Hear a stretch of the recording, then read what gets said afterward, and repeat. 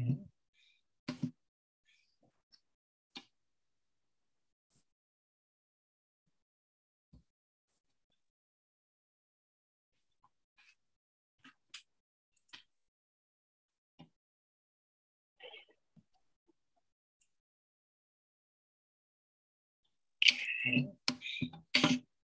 All right, we're on.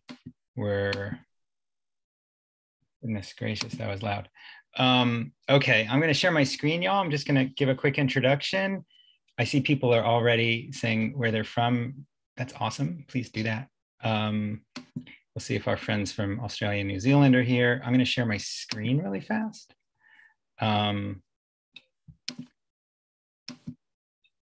All right, here we go. Welcome. It's the We Believe in Comics Friday night workshops at the Sequential Artists Workshop. That's where you are. Thanks for being here. Yay, it's another Friday night. I'm so excited. Or Friday evening or Friday afternoon, wherever you are, or Saturday morning. So we are a school. We have courses. We're a nonprofit school. You can find us at learn.sawcomics.org. If you haven't been there before, take a look. Whoa, I think I flipped some things around. Oh, that's fine. Next week, we're going to be riffing on the tarot with Roxanne Palmer, July 15th. And starting in September, the year-long certificate program. You'll be learning storytelling, narrative, history, context, reading, idea generating, drawing, art, finishing help, professional practices, culminating in a final anthology of group work. There's so much that happens in that program. So I hope you'll reach out if you have any interest in that or questions in it. It's a great program. We only do it once a year. Sort of goes along the same timeline as a college course, September to May or so. If you want to less intensive, we have free and a couple tiers that you can join us in. Again, that's at sawcomics.org. Go check that out. If you want to share anything, you can share it on social media with the hashtag Friday Night Comics. We're at Comics Workshop. You can also slide on over to the members.sawcomics.org website and share with us there. Lots of people sharing stuff there. We thrive on tuitions and donations, and I want to thank everybody who donated to today's workshop. That helps keep these alive. I really appreciate it. It's really helping a lot, and it helps some of our initiatives. We offered a lot in tuitions last year to all sorts of people, donated to various causes. We have this artist in residence program that it helped fund and stuff like that. You can see all that on our website, somewhere on our website. Okay, so the usual no inappropriate speech or imagery, please. We will permanently ban you, blah, blah, blah. Enjoy. I'm really happy that Natalie Norris is back. This is her Instagram and this is her link tree. Notice if you go to the Instagram, it's 3 underscores there. We got it wrong. We only had 2 once. But anyway, Natalie is here again. And let's see, I'm going to stop sharing. There we go. Natalie, I'm going to spotlight you in just a second. In fact, Alrighty. How about now? And I just want to say, I've said this to you, and a couple of our students know this too, but you inspired us so much. We've got so many people writing stories in letter format after your last workshop. Yeah, wonderful. So we're really happy to have you back. So I'm going to sort of turn my camera off, or at least my audio. And but if you have any questions or need me, just shout. Sure. Thank you so much, Tom. All right. So supplies that you guys are going to need is basically just anything that you like to draw with, paper, some kind of drawing implement. It's really up to you. And I'm going to do a little talk for about 10 minutes, and then we'll do the exercise and then leave ample time for sharing. So I'm going to share my screen.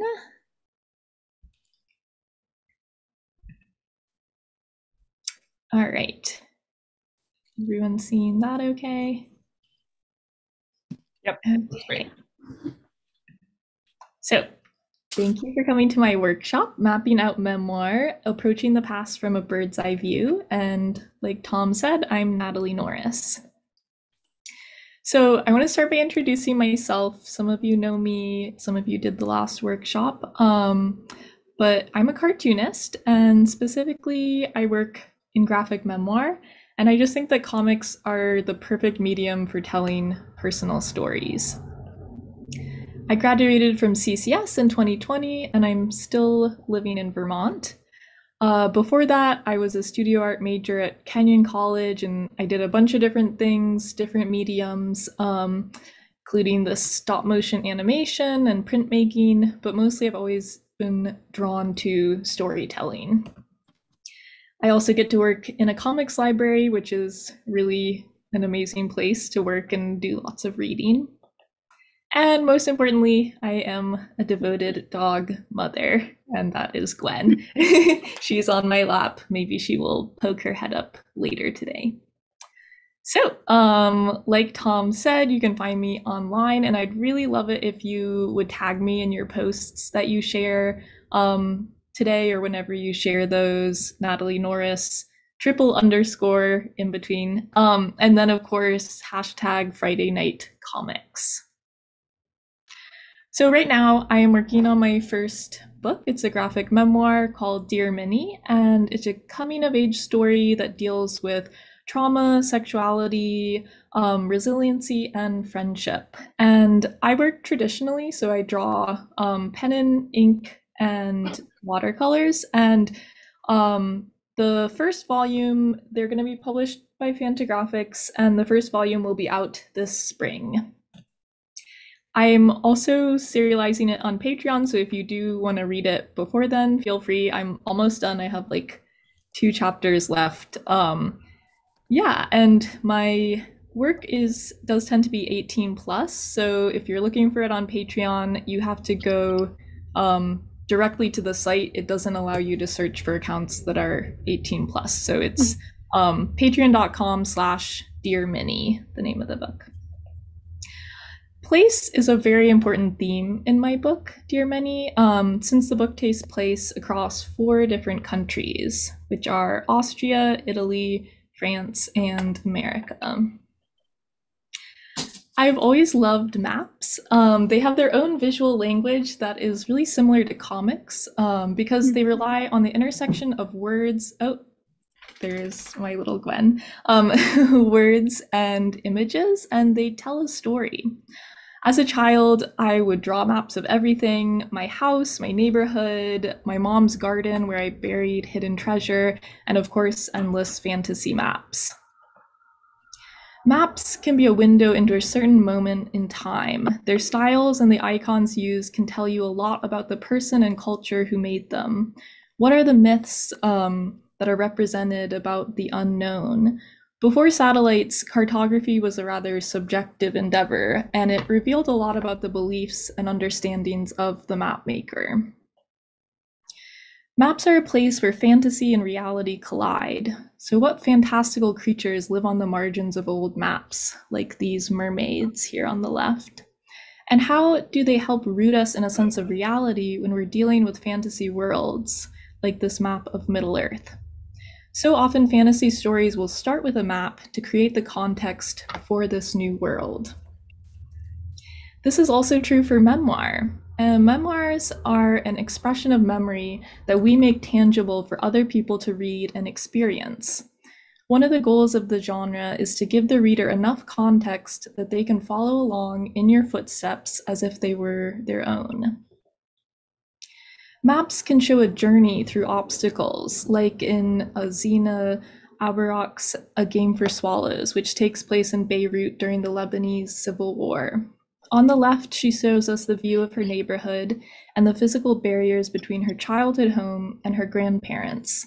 And then on the right, she shows us how they actually traveled between the 2 places, including annotations to describe their movements like run, jump, climb. It's a vivid portrait of a place that we can't actually see. Alison Bechdel is known for her meticulous and analytical approach to memoir, so it's no surprise that maps appear several times in Fun Home. On the left, she compares her hometown to the Wildwood from The Wind in the Willows. The fantasy map is illustrated and dynamic, in contrast to the topographical map below. Despite the parallels she is drawing between the 2, we are also aware of the differences. On the right, she helps to make sense of her father's life and death within a 3/4 mile radius. Contextualizing tragedy with a map is one device that Durf uses in Kent State.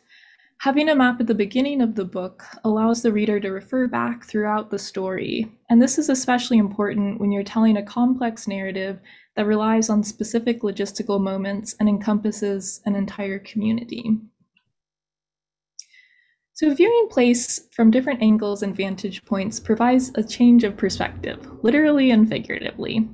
Here are 4 drawings of the same apartment at the beginning of Phoebe Gleckner's Diary of a Teenage Girl, and each one provides different information and new context to better understand how the house fits into the block and the larger neighborhood and the city of San Francisco. The annotated floor plan on the right, the top right page, provides a particularly intimate look into her apartment that helps the reader understand the protagonist's relationship to space. So one of the benefits, a silver lining, to living during a time with immense digital surveillance is that we currently have unprecedented amounts of visual reference information at our fingertips. And one of my favorite tools is Google Maps, Satellite, and Street View. Essentially, we can create what Phoebe drew for us just with a quick address search. Here's her apartment, nestled between the other buildings on her block, just like we saw in the previous slide. And I'll go back and see her drawing. And don't worry, they don't live there anymore, so we're not stalking them. My book is mostly set in Austria, and I was there for 1 week 11 years ago, and I didn't take many photos. Yet I've been able to find many of the important locations via Google Maps. This part of my process often feels more like being a private investigator than a cartoonist. I know some memoirists who prefer not to rely heavily on source material, and I tend to approach different parts of the story with different levels of journalistic accuracy. But for moments set in different countries, it felt important to get the cultural background correct. It also had the emotional effect of helping me feel like I was being transported there. So my process for creating this book actually started with a map. 3 years ago, I decided I wanted to find the place where the central events of my book take place. Before I started my search via satellite, I drew this little map here on the left. A few hours later, I'd located the building, and it was almost a direct match to what I had remembered. Several details confirmed for me that this was the place. At the time, I wasn't planning to make this story into a comic, but it would be several months before I decided that I wanted to. But I think finding these visuals and locating this place, which for me only existed in a brief moment in time, but in reality was still there, taking up concrete space, this planted the seed that eventually I would decide to make this story come to life. I think this ability of our brains to being able to translate the experiences on the ground to how things look from the sky can be a really powerful thing to play around with. Making memoir comics can feel very emotionally intense, so sometimes it helps to zoom out a bit and view a situation or a place from a different perspective. And that's what we're going to work on right now. So we've talked a lot about maps as supplemental material to a comic, but they can also tell a story all on their own and even be the genesis for new comics ideas. So this is going to be a 3-part process, and if you want to get your drawing implements ready, we can move on to step 1. So first, I want you to start by jotting down a list of places that hold a lot of emotional weight. This can be a house, a neighborhood, a city, even a country if you're feeling ambitious.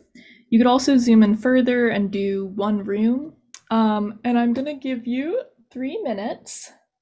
So as you get set up, I will also get set up with the timer, and then I'll put a little music on.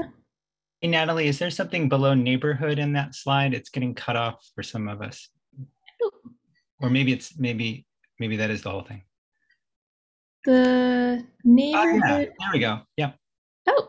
Thanks. Yeah. I hope the whole thing wasn't cut off. But... It might have been a tiny bit. Okay. And I will start the timer. So we have 3 minutes.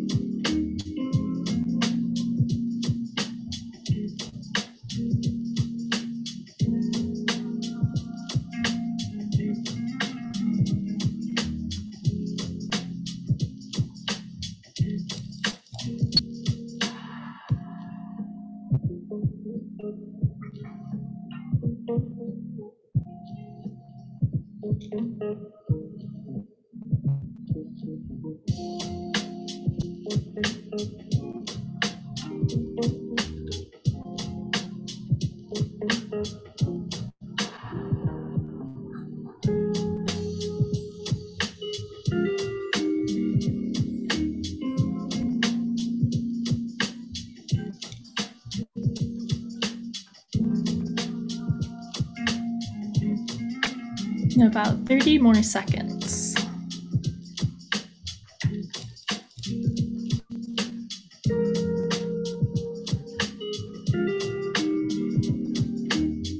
Hey, Michael. Good, how are you doing?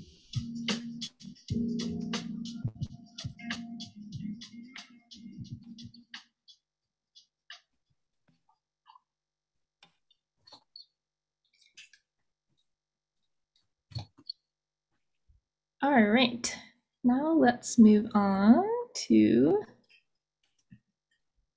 step 2, which is take a moment to choose one place from your list and try and go with the one that just feels like the most emotionally resonant right now, sort of calling out to you.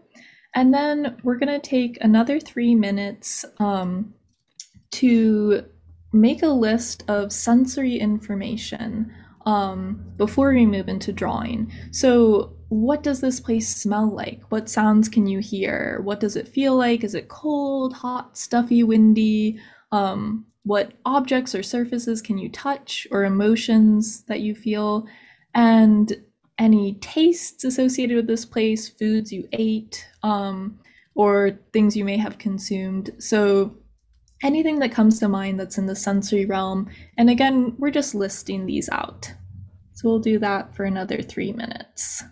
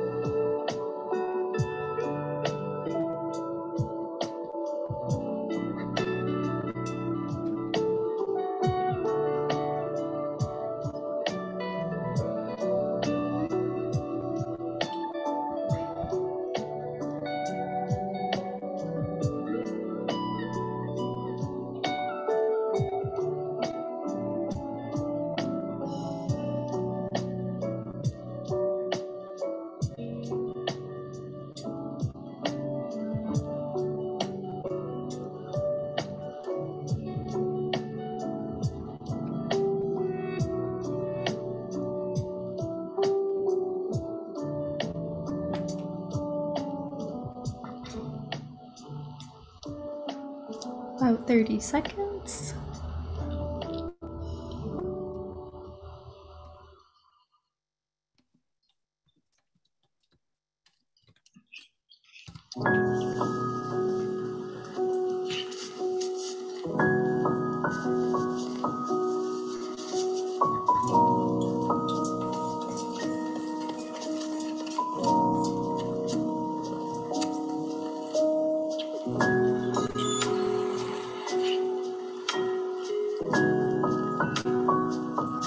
All right, and now we are going to move on to the final stage, which is actually drawing the map.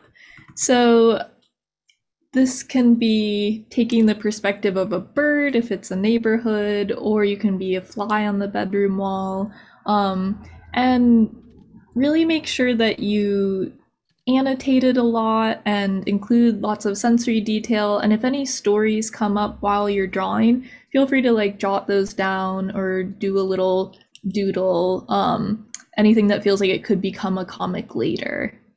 So yeah, we're gonna work on this for about 15 minutes, and then we will have 20 minutes to share. And if you have any questions, just let me know.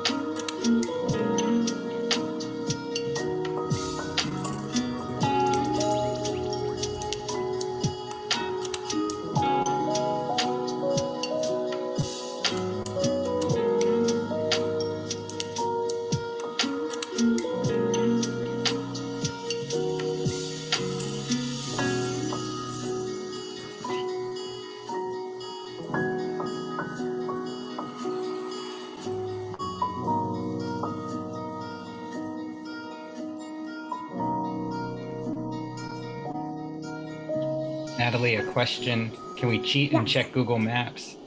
Oh, if you think you can draw enough in 15 minutes and look, you're welcome to, but I also think it's fun to exercise your brain and then check Google Maps later. But I leave that up to you. And also don't worry about like drawing it to scale or including everything. Like it's more about the emotional experience. Thanks. Yeah.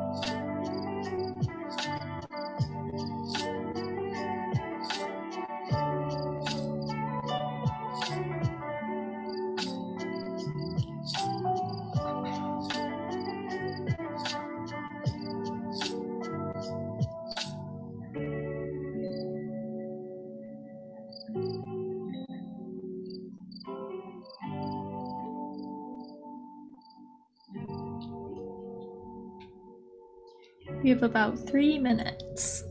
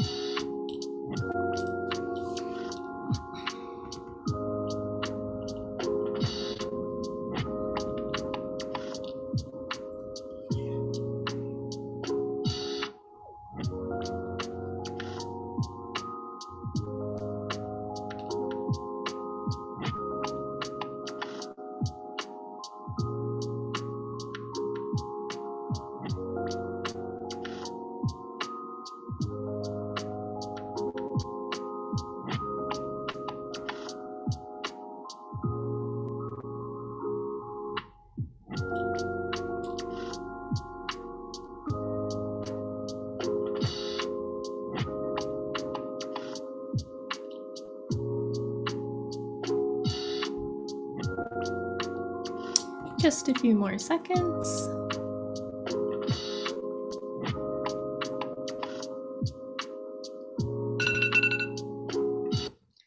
All right. So, Tom, do you want to take it away with spotlighting people? Sure. I'll remove your spotlight. And Natalie, if you wouldn't mind, go to your reactions and raise your hand, and I'll do the same. And that sort of pushes us up to the front. Sure. And then people who want to share. Oh, and also I think you have to stop sharing your screen. Okay, yeah. Oh yeah, stop sharing. Yeah, and raise your hand if you don't mind. And so, yeah, if anyone wants to share, I know I do, but I don't want to be the person who goes. Okay, good. We're getting some people. This was fun. I've thought about this place that I drew, but I over and over and over again, but never in an organized way. So it was really fun to sort of like organize it all in that way. Oh, good. We'll get some other people who have something else to offer as well. Okay, so we've got some people lined up: Holly, Audrey, Marlene, and Nina in that order. So Holly, if you're ready, I'll spotlight you. There we go. Hi there. This was so great. I actually have this sitting on my desk right now that I had completed before, a memory map of my childhood home, including all these locations. But going through this little process of thinking of the sensory stuff really brought up a ton of memories. So I had a lot of fun jotting those down. I didn't get very far working on my one from today. I really wanted to enlarge it and think more about the stuff. So I have a lot to do, but I couldn't believe that this was kind of that pathway when this was sitting here on my desk waiting for me to take it to the next step. So that was a lot of fun. Thanks so much for tonight. Awesome. Well, thank you for sharing. And I look forward to seeing what you do. Holly, do you want to tell us any detail about that place? Yeah, so I can show a little bit. There's memories. I put numbers for the memories. And so we had about 2.5 acres and played a lot out in the woods. So I have a lot of memories out in the woods, and I've tried to number them as well as the houses and the garden. I've been working on some memory projects for my family, making zines of our childhood memories. And I've just completed the first one, and now I'm working on the second one. So I wanted to include a memory map in my second zine. So that's why I was sitting out on my art desk. But yeah, it's a lot of fun.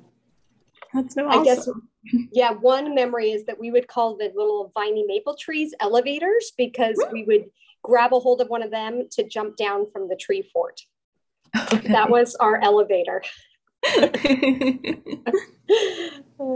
Awesome. Okay, we'll go to Audrey next. Thanks so much, Holly. Hi there. So I did a rough map, and then I would like to go back and expand on it. So this would be the map of my studio that my husband built for me. And then I've just, a lot of this stuff that's in there all has a story. I got this this antique old door that I scraped all the gunky old paint off of, and then there's these 2 school lockers, the ones with the little doors. There's like about 5 or 6 doors where you just shoved your books in. And I got this free from a garage sale. The guy didn't want it. Got this beautiful old bar. When you can lift up a lid, and you can see the old retro little martini sticks in there, and they've got lovely cupboards and drawers for more storage. This old paper cabinet with the thin shelves you can just shove papers in. An old dressing table that I got and refurbished for my sewing machine, and the drafting table my mom and dad gave me. And so then I got the windows that look out into the forest. So I'd like to draw, the owls and the birds and stuff that I have that I see out there. So this was a lot of fun to do. Thank you so much. It's cool. Like all the objects seem to have their own history and story. Yeah, there's a lot of stuff in there. So yeah. Thank you. Thank you. Thanks, Audrey. We'll go to Marlene next. Oh, wait, I think Marlene just disappeared. I might have to wait for her to come back and do video. Okay, we'll go to Nina, then we'll come back to Marlene. You ready? Hi, everybody.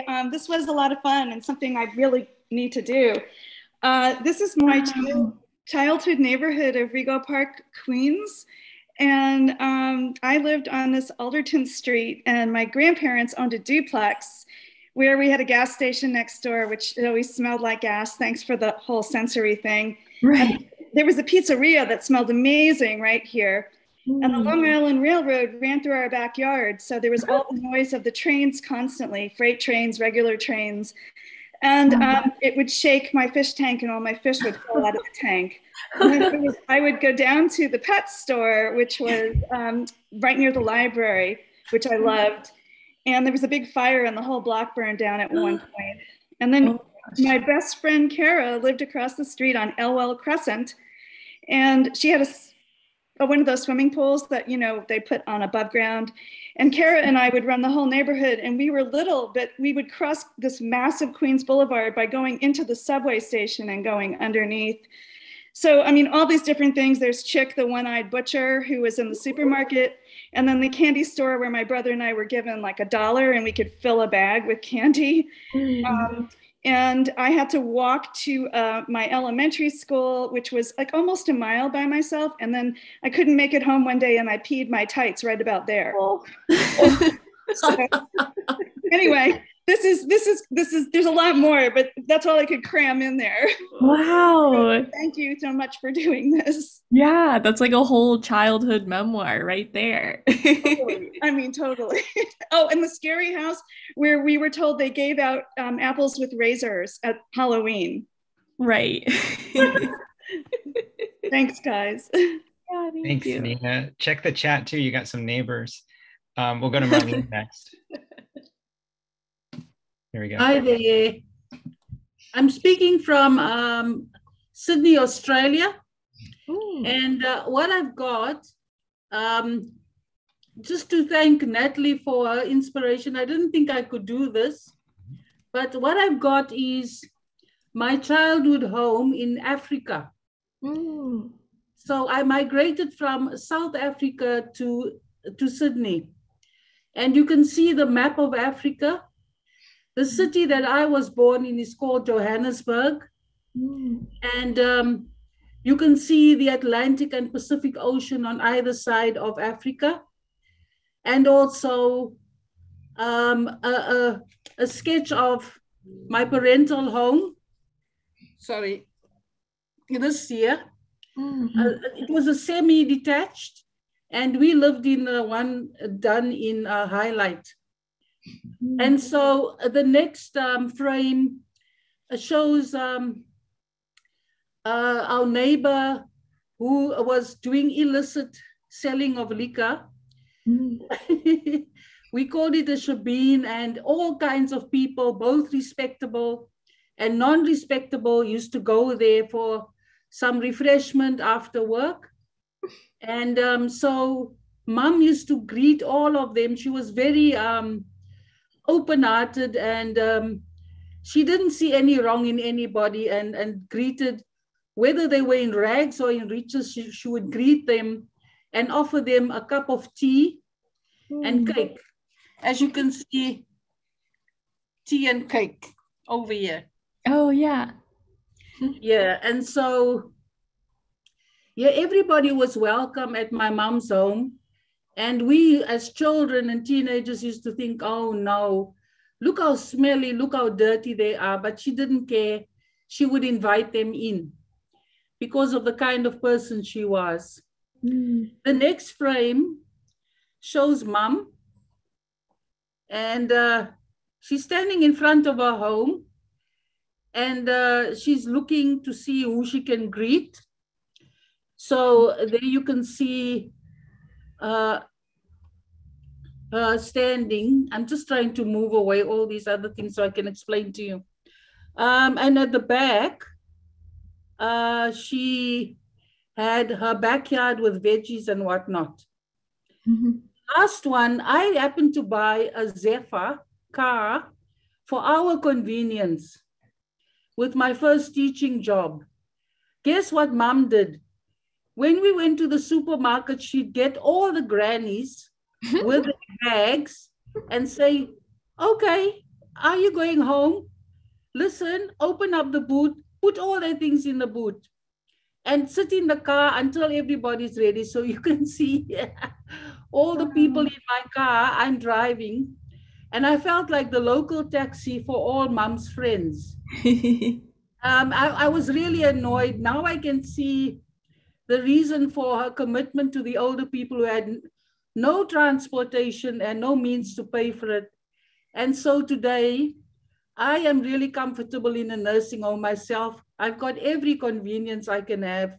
And I do believe it's God's blessing to me. Thank you, Natalie. Yeah, thank you. This is such an interesting portrait of a place and then the people in it.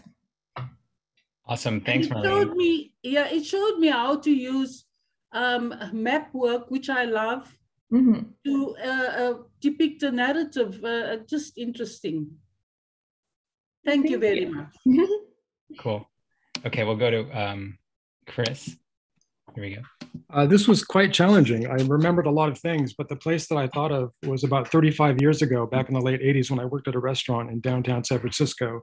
There was a woman named Joyce Goldstein who opened up a restaurant. It shared a kitchen, but it was two separate restaurants. One was sort of formal and snooty, and the other one was quick and just for lunch. But Joyce would come in every morning, and I would make her espressos, and we would serve lunch to the business people. And we had a very simple menu. It was pizza margarita and some kind of romaine salad that had like 6 different vinegars in the vinaigrette. And so, and then this kind of restaurant, like the cooks were all kind of crazy a little bit, and they were all, you know, really interesting people. And one of them had this funky little 3-wheeler type motorcycle, and I used to park my motorcycle next to her motorcycle.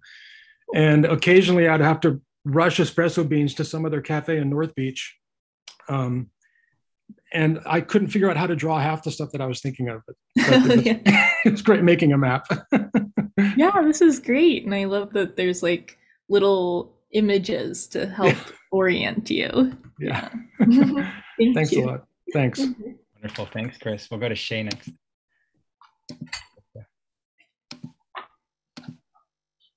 Hello. Hello. There we go. I drew. This is Florida. It's so weird because it looks backwards to me now. But I live in Florida, and it kind of looks like a gun. I just feel like the state does. And sometimes it feels like I'm living in a gun here.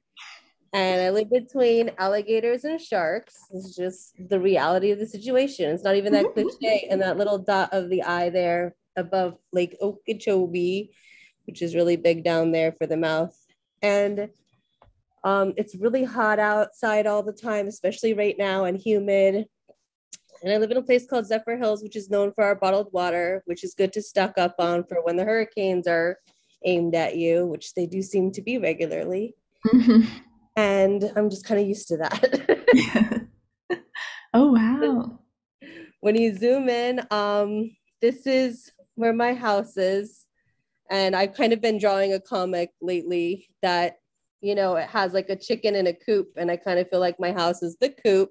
And my closest neighbor is my pet ducks. I actually have 5, but I based a comic character after one of my ducks.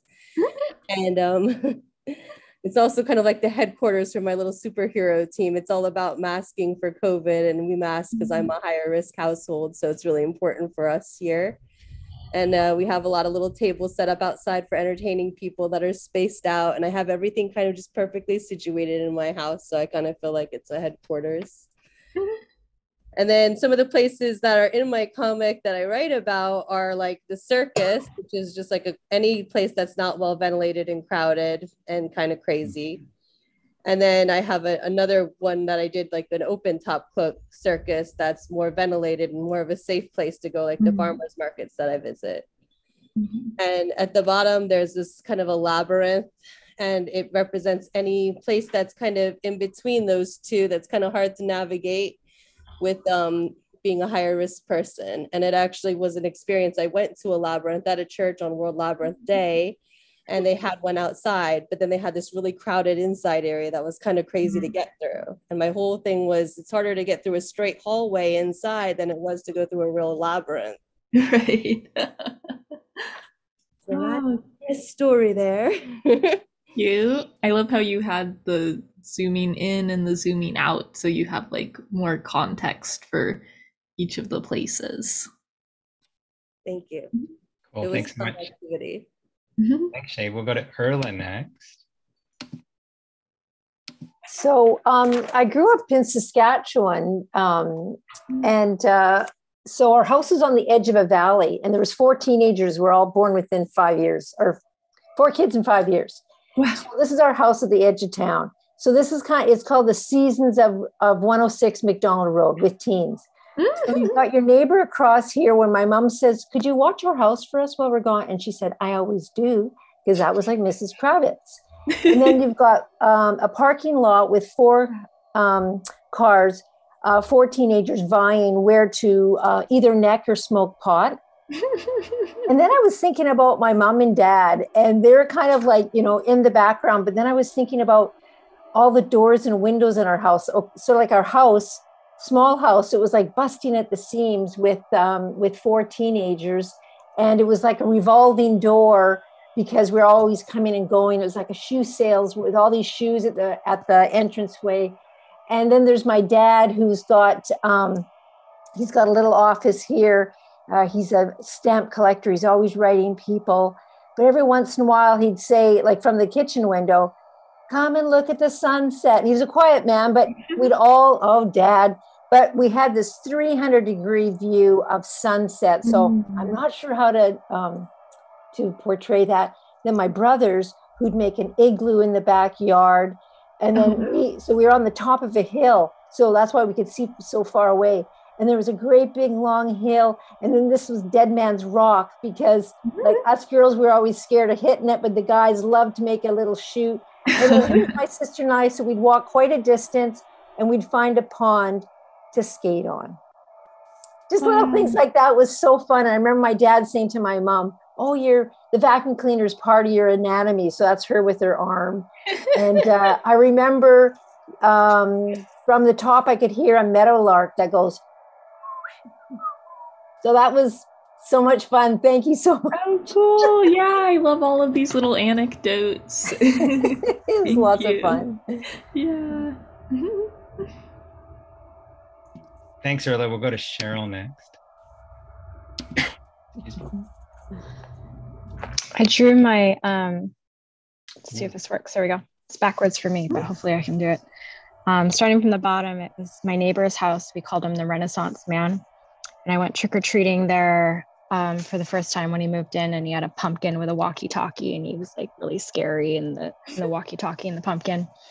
And I did some babysitting for them. And I remember being in the 5-year-old's room, and he had this like Sesame Street sign in his room. And I was like, what does scene mean? And he like looked at me and I'm like, that thing over there. He's like, oh, that's my name. It's Sean. The kids would slide down the stairs inside in like sleeping bags. And I got $50 for babysitting over 10 kids one night. And then I calculated it later and I realized I get like $20 at the end of the week for 2 kids, and I was making $2 an hour. They had a trampoline in the backyard, and I like dug my nails into some kid's neck, not the kids I was babysitting, and I left a crazy mark. The little girl would suck the tuna juice out of the tuna can in the kitchen when I'd make macaroni and cheese and tuna for them.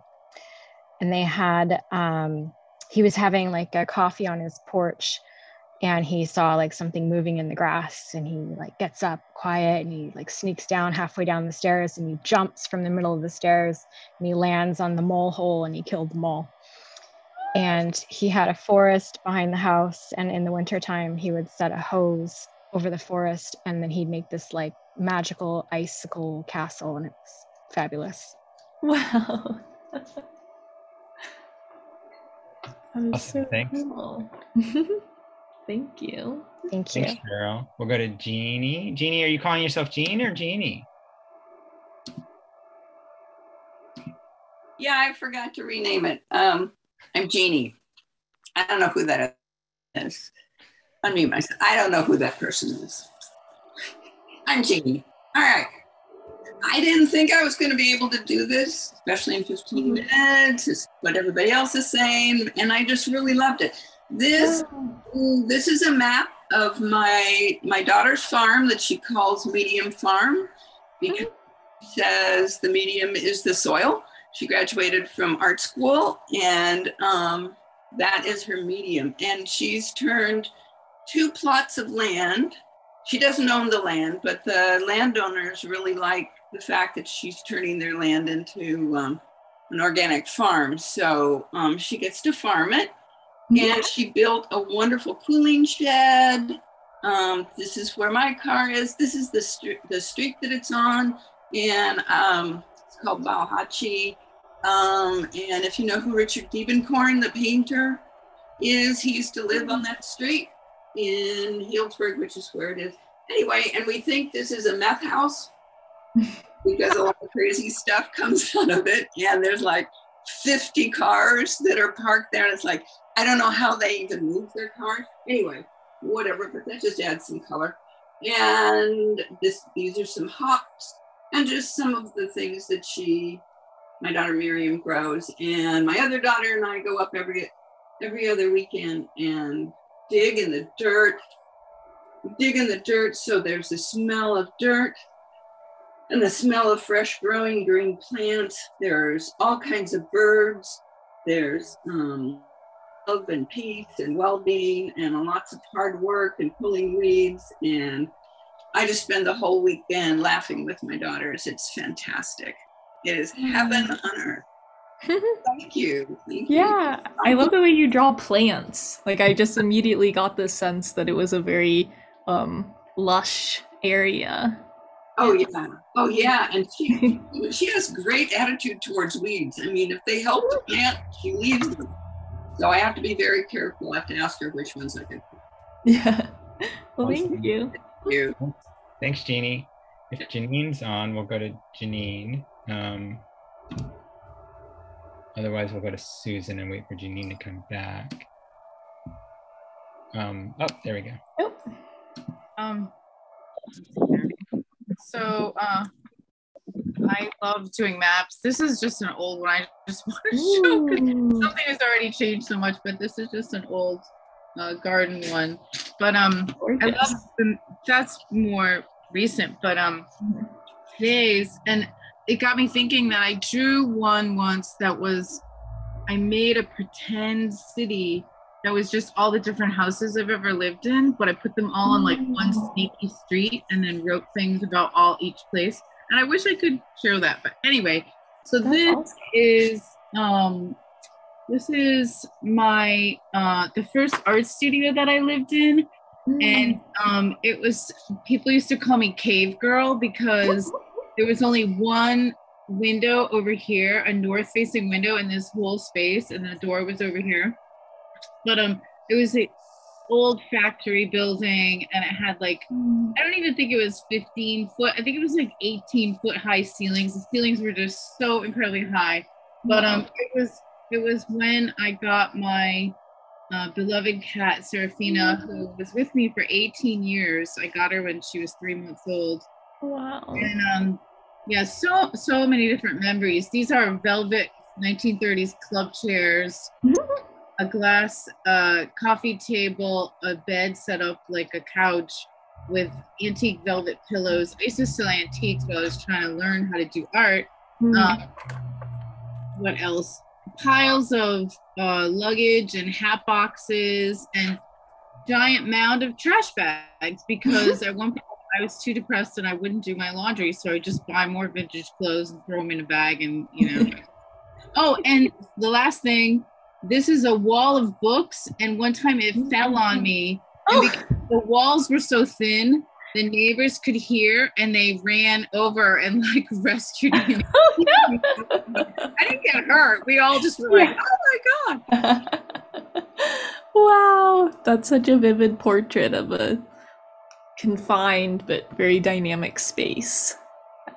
Thank you. Well, thanks so much, Janine. We'll go to Susan next. And Susan is hosting the after party, right?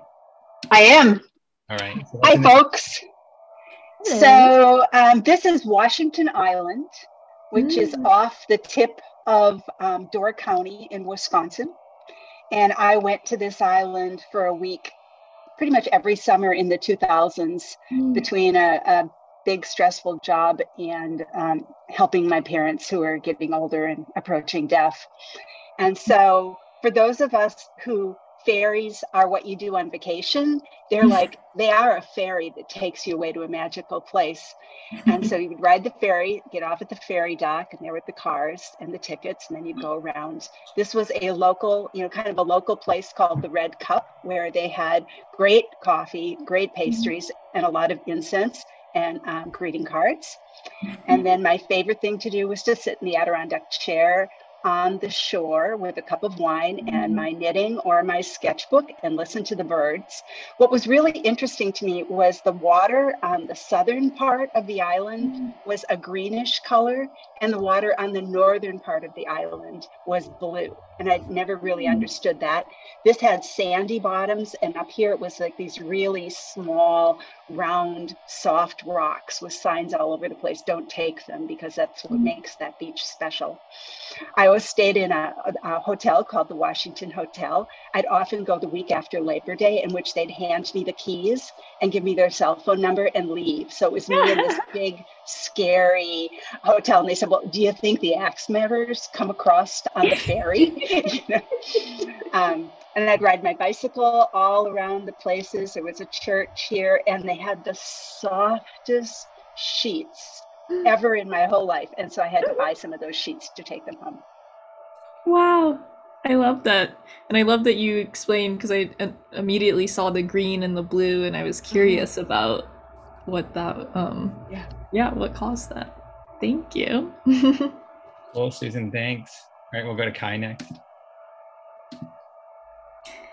Hey, hi. Thanks so much for this, Natalie. It was so cool because I ended up drawing the bedroom where I gave birth to my first daughter, and I had drawn this from so many different perspectives, but never without people in it. So it was a really interesting experiment for me. So this is the bed, and I thought this is where she was going to be born. And then she ended up coming out here on the floor. It was like best laid plans, right? But so here's an oxygen tank, and I had a breast pump on, which like that sound still haunts me because it was such a dramatic and traumatic experience for me. These were some tablespoons of honey that I took for energy when things were kind of looking up or looking down, I should say. And then what was interesting to me about the experience of drawing the map was that I ended up kind of expanding on just like the timing of, it was like not only the moment of her birth, but also just right after. So like, this is the baby box of terror. Is she still breathing? Changing pad exhaustion. My pillow has no sleep on it. So it just was really helpful to me to unlocking a very specific time period in my life that I'd never visited from this perspective. So it's really helpful. Thanks, Natalie. Yeah, that's so awesome. And there's so much energy in this. And even like without people, you get this sense of like movement and dynamic energy. Yeah. Thank you. Thank you. Hi, we'll go to Jackie.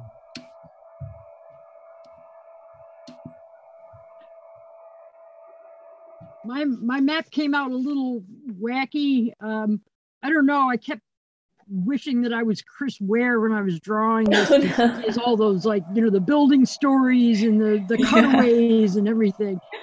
But I drew I'll just hit it. But this is City Line Avenue between the suburbs where I grew up outside of Philly. This is Philly. Everything on this side of City Line Avenue is Philly, and so I have like the air quote crack house and Here There Be Monsters, and then everything on this side is the suburbs, and it was in Ballackinwood. There's the SEPTA, the 44G I used to take to get in town, and tra-la-la, pretty houses, safe neighborhoods, or were they? And here's Belmont Avenue, and I also live near a Belmont Avenue main thoroughfare here in Chicago. So pointing to the nice suburbs.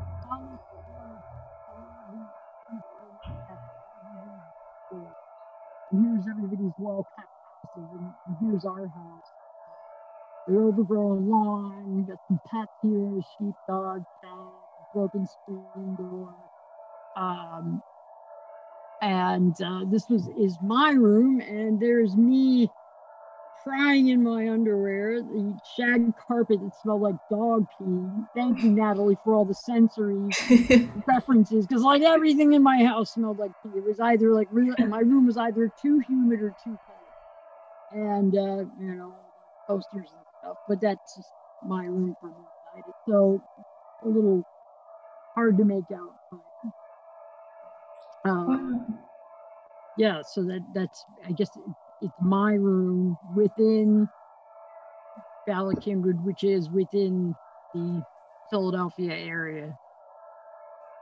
Wow, yeah, I love how you have so many different like zooming in and zooming out, and the little panel that shows inside the house.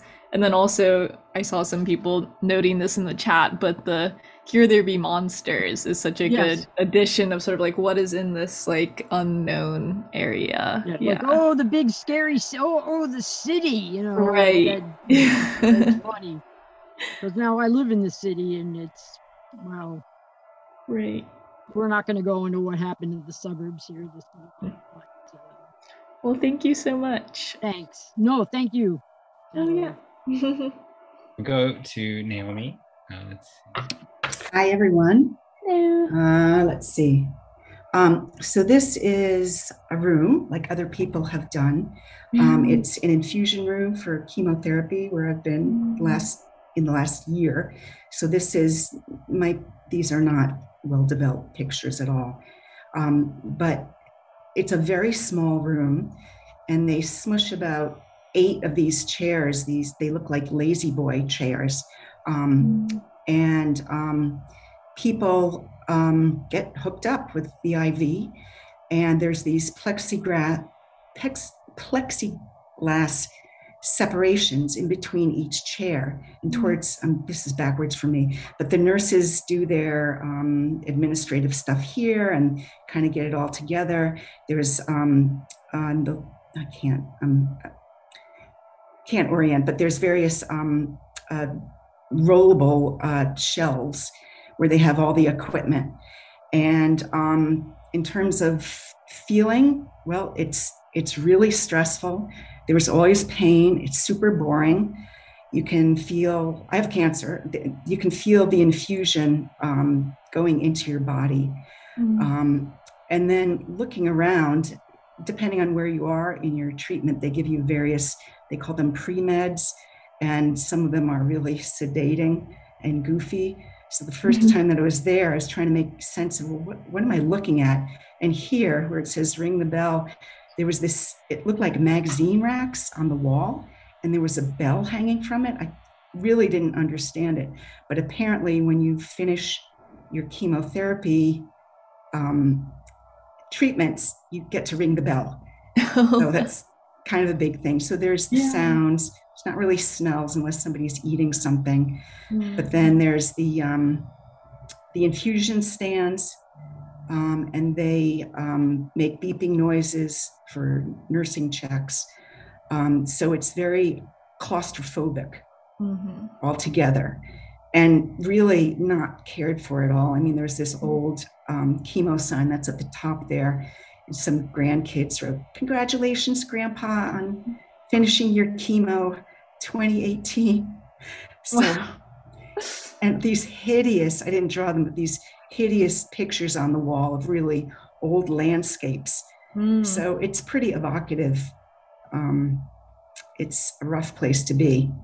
It's not, I hear about other places where you get chemo and you have a beautiful window to look at and they bring you all kinds of great snacks. And that's not where I am. Yeah. So, well, thank you so much. Yeah, I really get a sense of like the claustrophobia and the sort of like sterile environment that definitely hospitals evoke. Yes. Yeah. Thank you. Thanks so much, Naomi. That's the moment.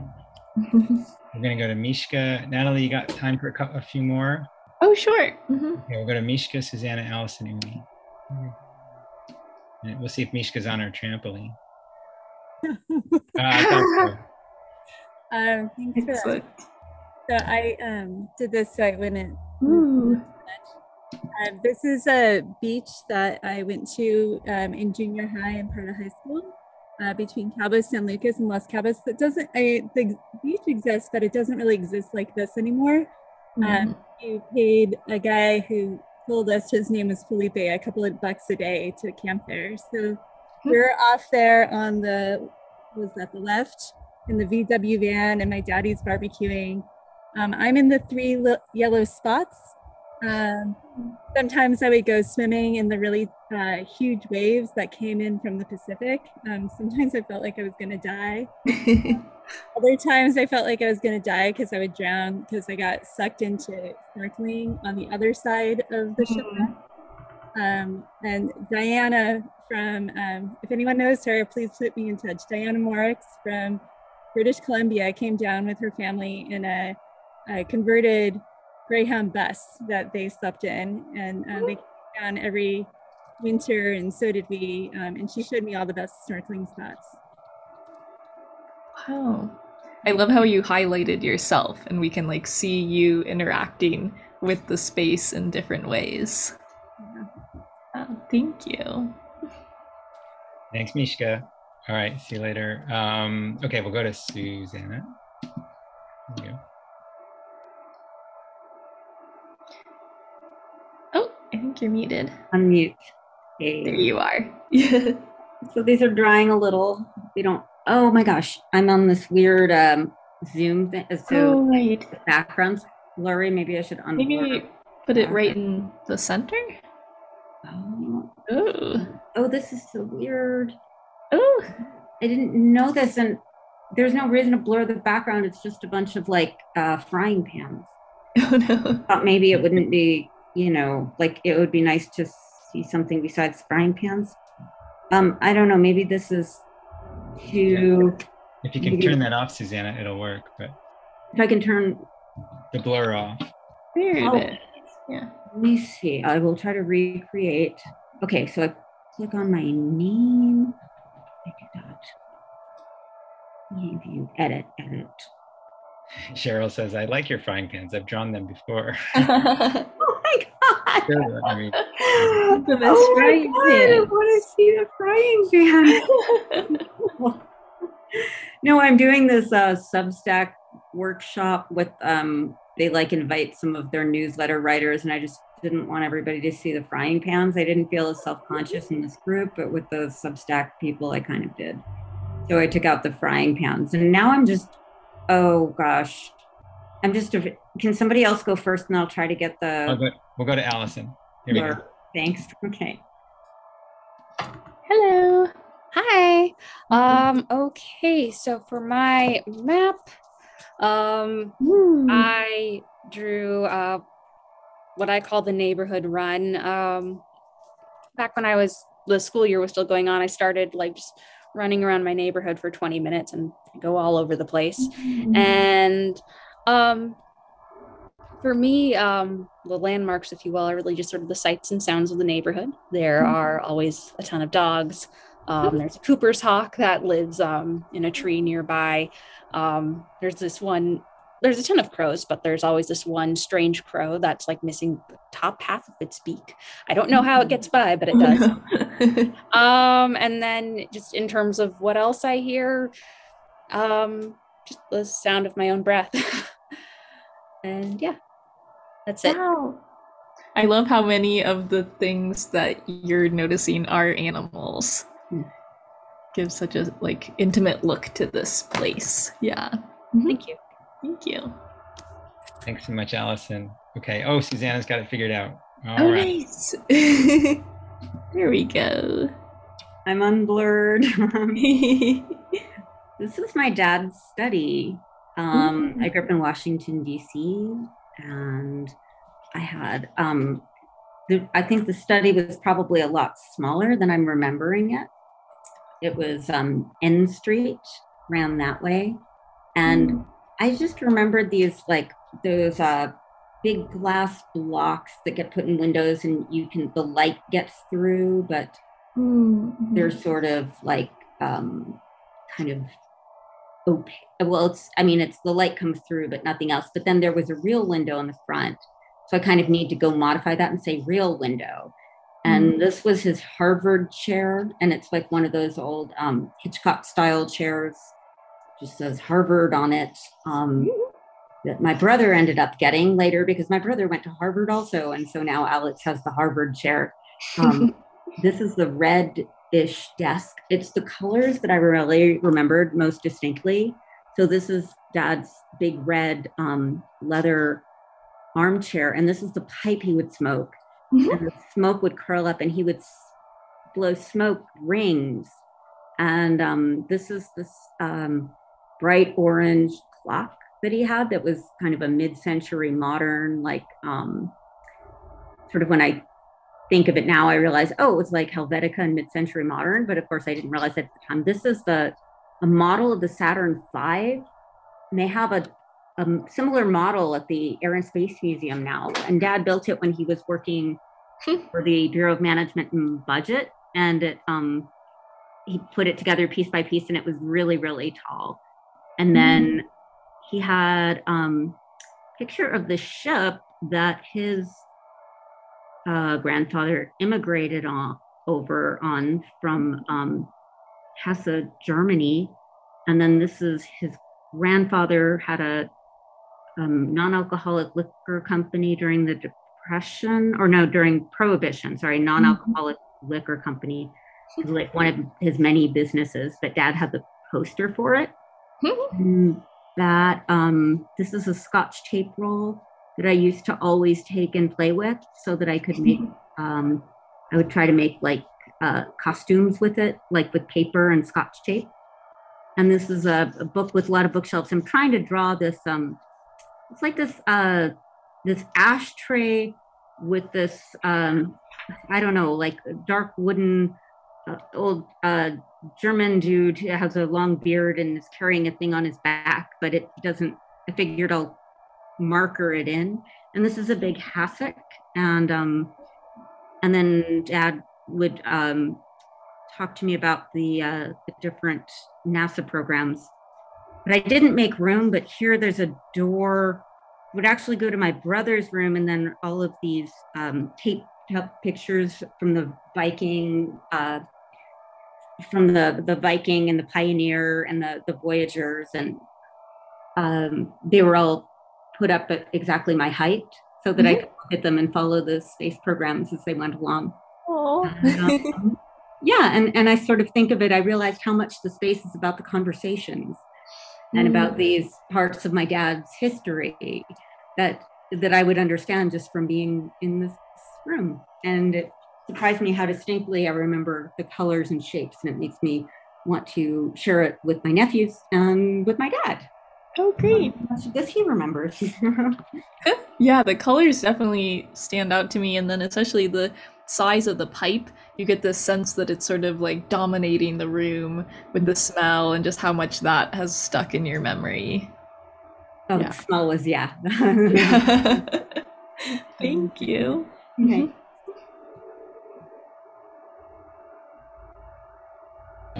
There we go. We'll go to Umi next. Thanks, Susanna. Here we go. Hi.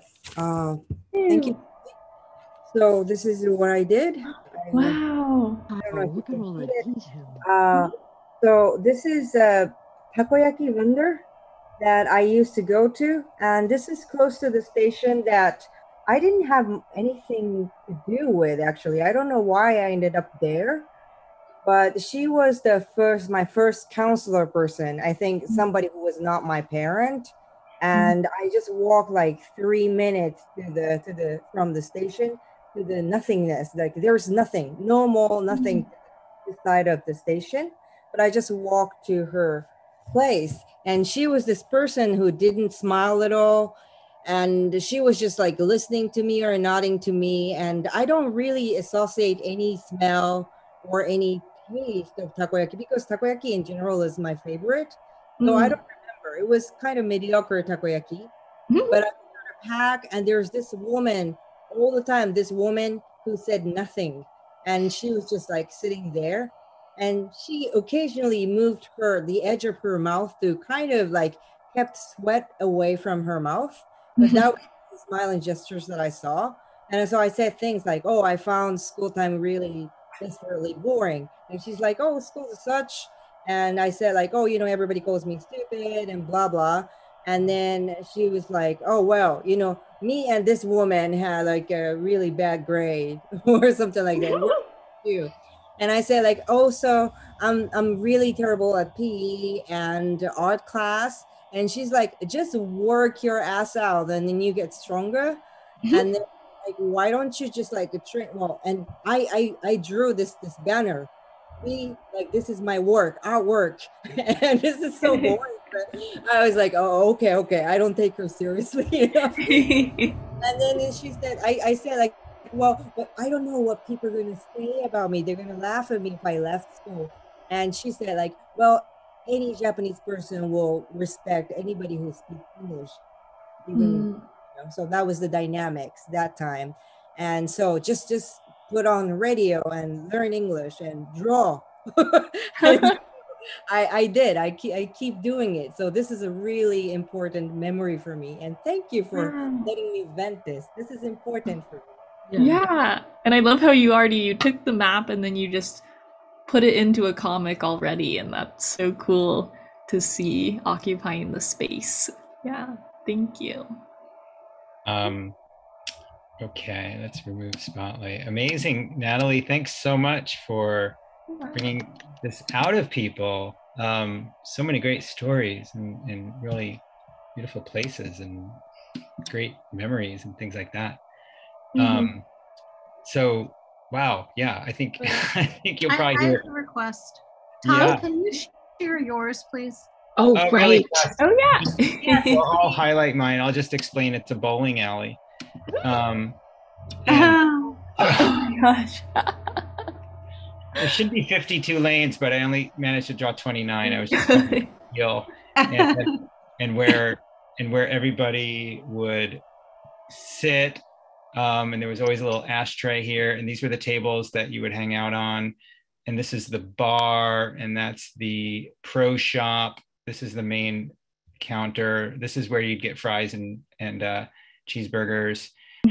Only thing of real note, I'll post this on Instagram or something, is this thing. It was a ball washing machine, and it would scare the heebie-jeebies out of me because when it was done, the door would open and the ball would just spill out, and it really scared me. But I spent tons and tons of hours at the bowling alley growing up. So thanks, Jen. Yeah, I can imagine there's a lot of stories that will come out of this location. Yeah, it's a little intense. All right, so let's everybody join Susan at the after party. Let's see if I still have that. Okay, it's in the chat. And join me in taking your going off mute and thanking Natalie for doing this. Natalie, thanks again. Natalie. Thank you, Natalie. So good. Natalie. So good. Thank you, Natalie. Natalie. Thank you, Natalie. Thanks, Natalie. Have a beautiful weekend, everyone. Yeah, have a great weekend. Thanks, everybody. And thanks to everybody who shared and opened up. Thanks, Shay and Naomi and everybody who shared. Awesome. All right. Thanks, everybody. Thanks. All right.